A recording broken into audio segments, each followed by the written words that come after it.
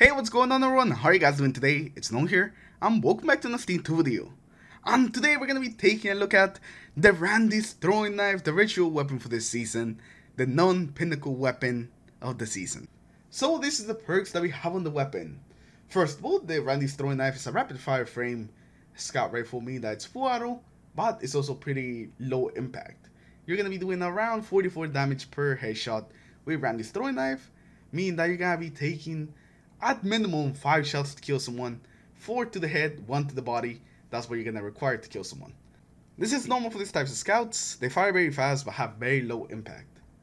Now for the first two perks, the barrel perk and the magazine perk, are actually set perks, so we can't really select them. You just have two set perks. But for our last two choices, we actually have two different perks that we can choose for both of them.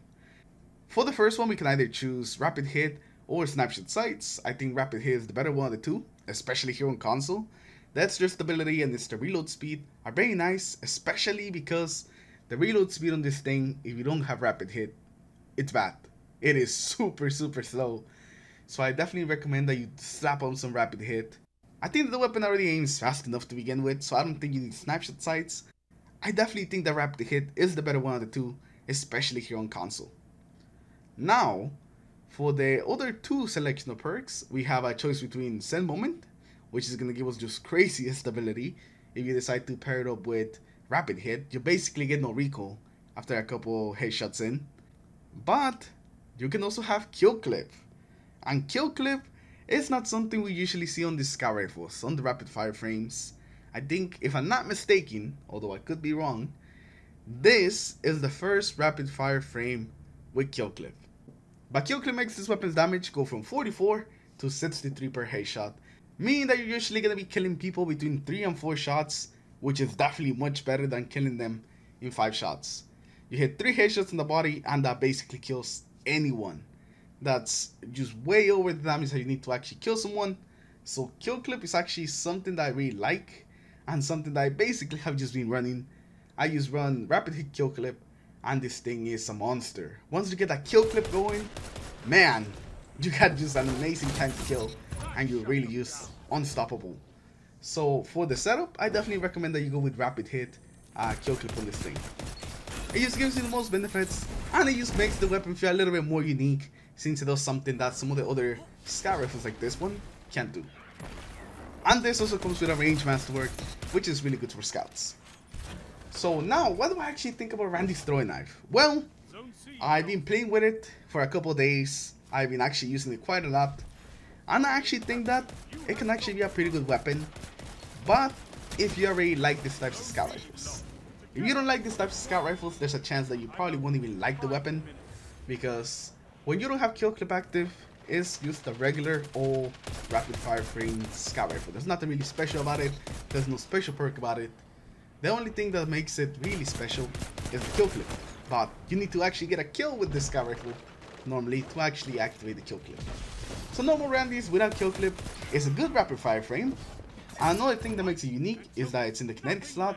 If you wanted to run a rapid fire frame before, you had to do it in the energy slot, but now we finally have a kinetic one. So that's another thing that also sets it apart. But like I was saying, without the kill clip, it's just a solid rapid fire frame scout. But there's nothing really super special about it. But once you get the kill clip going, now that's really when you take advantage of this weapon. We have never seen something like this, and when you have the kill clip, it really is a beast. People just don't really expect the type of damage they're gonna hit them with a scout rifle like this one. So a lot of them get caught off guard, and you can just melt them. So if you can get the kill clip going, and you can get a nice streak with kill clip, this weapon's amazing. But if you're not really taking advantage of kill clip, then this weapon is just average at best. It's not bad, but it's also not super amazing without the kill clip. So should you go for Randy's throwing knife? That's the question that we're asking now. Well, like I said, if you like this type of scout rifles, then you definitely should. You are definitely gonna enjoy and get the most out of Randy's throwing knife. Or if you like scout rifles in general, you may actually also like Randy's throwing knife.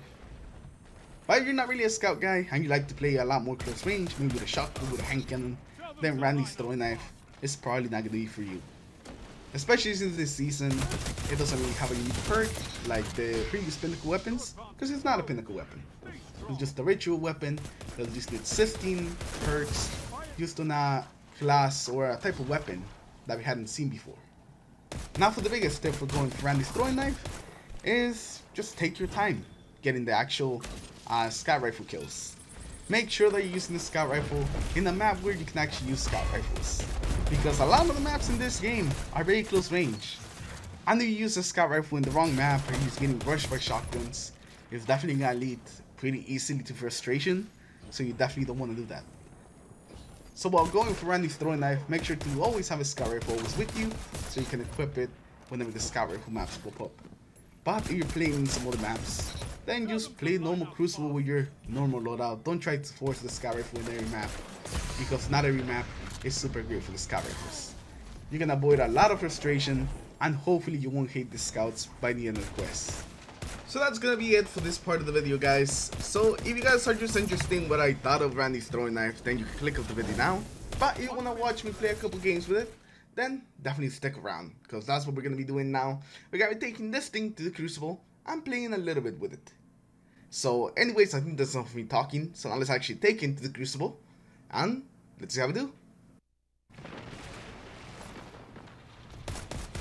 Oh, whoa. Okay, okay. That was interesting. Let's see if we can get that guy in the back.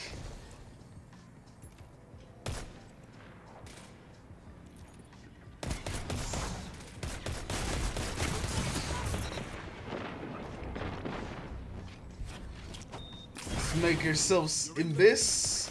Man, they're all in like in those places. They keep being on a riff. Every time I see them, they're on the riff. That's a bit of a problem. Not a huge problem, but it's a bit of a problem sometimes. Especially when there's more than one of them. There we go. That's what we want to see. We want to see the kill clip do that. Wait, is there someone behind it? Yeah, there is. Let's get him. Oh my god, amazing. Oh man, if this weapon was like this all the time, it would be really, really broken. Oh, there's another riff.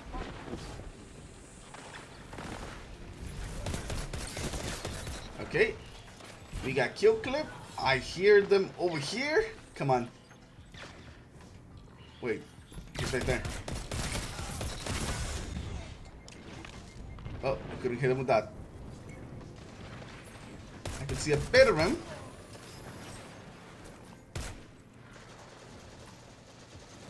Man, the spawns are all over the place right now.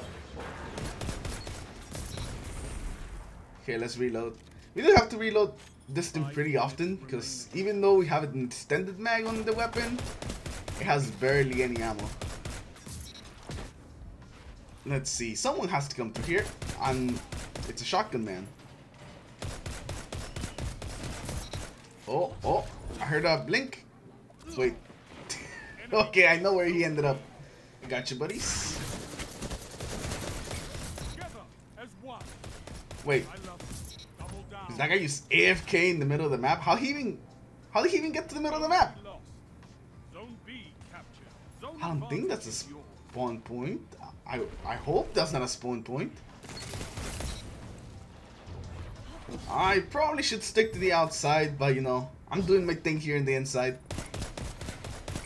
And I can't hit headshots. Today is just not my day. It's just not my day for the headshots. And there's a bunch of people coming this way. Alright, time to use this. I missed it apparently.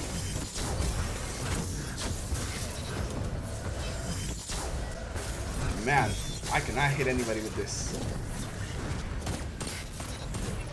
Alright, let's... Oh, everyone just keeps getting caught by the tethers though. Did they get him? No. There you go, they got him. Nice! Now we gotta go get B again.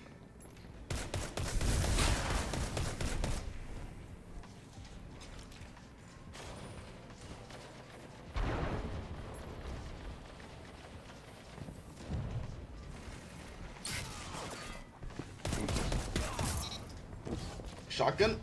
Yeah, shotgun. No, Monte Carlo. Huh. Okay. I did not expect the Monte Carlo to rush me that hard. But I guess I've seen it all now. I've seen it all. Wait. Where are you going? Okay. Oh my god. Appreciate it, buddy. You're scaring them.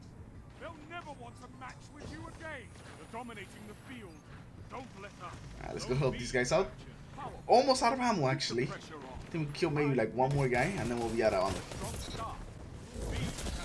Oh, feels bad. Feels real bad, man. They're back here. Or not? Huh. Where'd they go?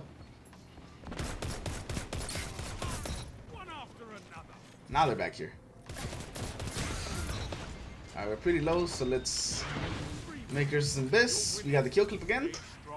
Should be another one. There he is. And another one? I think that guy was his FK. Okay, before the match ends, we gotta get at least one kill with the tether here. Oh my god. The damage resistance from the tether just saved me.